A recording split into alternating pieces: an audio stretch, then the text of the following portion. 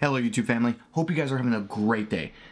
Today I'm coming to you with a new tutorial. It's not going to be on illustrating or using vectors or anything like that. Instead, what we're going to talk about today is capturing color. Now, probably one of the biggest questions I get so often is about color. A lot of people ask me on Instagram and even these YouTube video comments, how in the world I go about finding my colors, what is that amazing color palette thing that you see on the side of my Instagram shots and everything. You'd be surprised how many times I get questions like that. But today I decided to create a video, maybe even two videos, on how you can capture your own color and how you can create your own color libraries. So let's get started. All right, everybody, so let's get started. I'm going to jump in here. This is probably one of the lesser known tools in Adobe. It is Adobe Color CC. So what we have here is we have the regular landing page. It's literally color.adobe.com. Now, I'm signed in right now, and if you have an Adobe Creative Cloud account, sign in because you can save your color palettes. So I'm going to give you guys just a quick rundown of what we're seeing here. Now, first we have this color create section. Now we have a few different options that we can choose here in the color rule. We have analogous, we have monochromatic, we have triad, complementary, compound, and shades. So, and what you can do here is you can actually go through, for instance with the shades, I can click and drag and we can select the different colors that we want. We can also go in here and type in, let's say F3568F. There we go. And so that just basically, you can go in, let's say if you have a single color that you want to use. Let's say you're working on a freelance project. They have this color is their main brand color, and you need to create a bunch of shades really quickly in order to create some good illustrations for them. So you can go through here, you can add this in here, and it will create all these different shades that you can possibly use.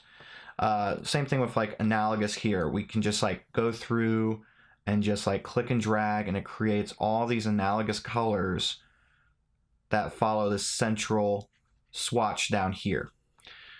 Now, that's all well and good. There's also, if you don't have time to really go through and be very tedious about things like this, you can go into the Explore section, which will then have all of these pre-made themes made by Adobe and by individuals like yourself. And so this is where I started. When I first started building my color palettes and everything, I would go on here and I would just save, any type of color palettes that really jumped out to me. So for instance, the sunset camping here, what you can do is you can go through, you can grab the info for it, you can appreciate it, you can save it to a library, which is what we'll do here. And you can go in, choose the library you want, which my library is where I keep all my swatches. And then you can just hit save. And now what we'll see later is we'll see that same theme pop up in our libraries. Actually, let me quick jump into Illustrator. And there it is, right here on the right here. We have sunset camping is already now in our library. So let's jump back. And now let's really show what this thing can do. So we're going to go back to the create up here. And then you'll notice this little icon right here, this little camera icon. That is by far one of my favorite things that I found in Adobe Color. I have no idea when they added it. I don't know if it was originally in there or what, but this is one of my favorites. Because what I can do here is I can go click here. It says create from image, by the way. Then I can go and grab a photo. And so this photo here is from Adobe Max. This is a photo from the sneaks that they had there, where they talked about all the new things that could possibly come out and to gauge everybody's interest. By the way, Adobe Max was amazing. I'm gonna put out a little video sometime in the future to talk about that. So what we have here is we have 5 different colors that have been pulled from this image, and we can actually go through and we can rearrange these depending on what we see here. And we can also go and click, and we can go and search for other colors in here. We can actually click and drag this, and wherever this picker goes, that's the color we're going to get. I like this blue here. I think that I want to actually have maybe a nice cyan color here. And I think let's go and try and get a different color. There we go. I like this. So this is really nice here. We have like a nice little swatch area down here that we can then go and mess with. And now, if you're like me and you, or excuse me, if you're wanting to finish up right here and be like, okay, this is it, this is all I want to do, then you can go and click save, and you can save this to your library. But I don't want to do that quite yet. I actually want to go in and I want to manipulate these colors a little bit. And you do that by hitting the Create from Color wheel here. So now it brings us back to that same page we were looking at before, but we can now edit these colors individually. So let's go to this dark navy here. It's a little bit on the purple side. I kind of want it to be less purple.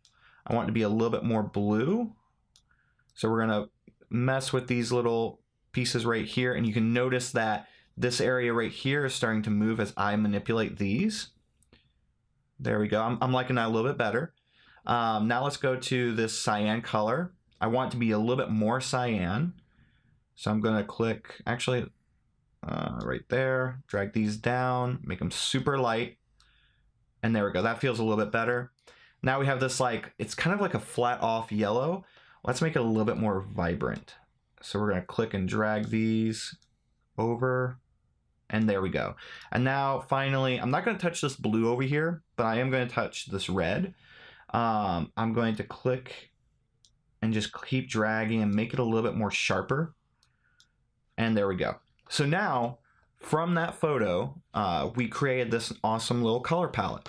So now we're going to go here, click and save.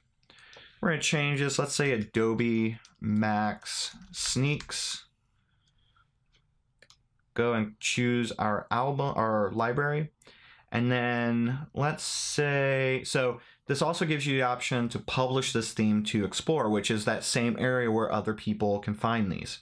So we'll go ahead and do that, and we'll add in the tags here, Adobe Max, and let's do retro video games. And then we're gonna hit save. Okay, so now we go and there's the color themes right here in our library. Both the sunset camping that we grabbed from the Explorer and the Adobe Sneaks that we grabbed before.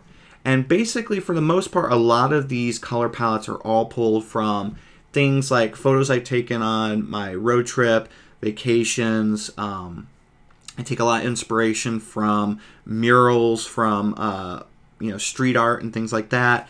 Also old travel posters and things of that nature. Those are always fun to go and bring in here and grab the colors. So this is like a quick and dirty breakdown of how to use Adobe Color to create some pretty awesome color themes. This is basically what I do. Everyone always asks me where in the world I get these amazing color palettes that you see in all my Instagram shots and everything. Well, this is it. This is how I've gotten all these color palettes. It's just going through and doing things like this.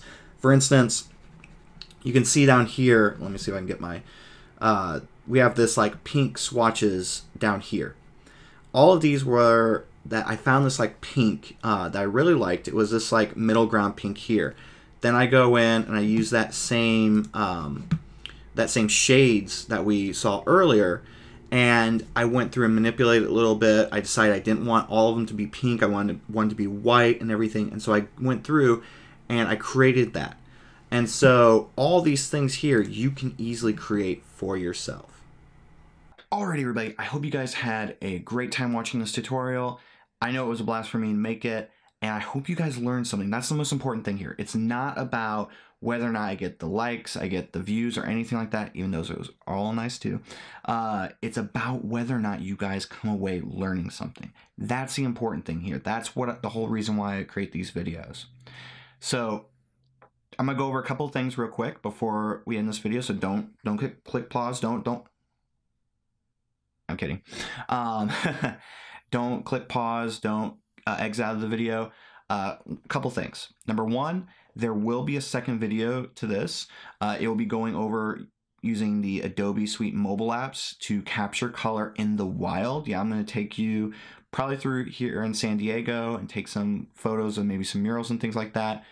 But I'll go into more of that in that video. I also want to give a shout out to my friend. He's doing a cool Kickstarter campaign right now where he's taking 8mm film canisters and turning them into these awesome SD card holders.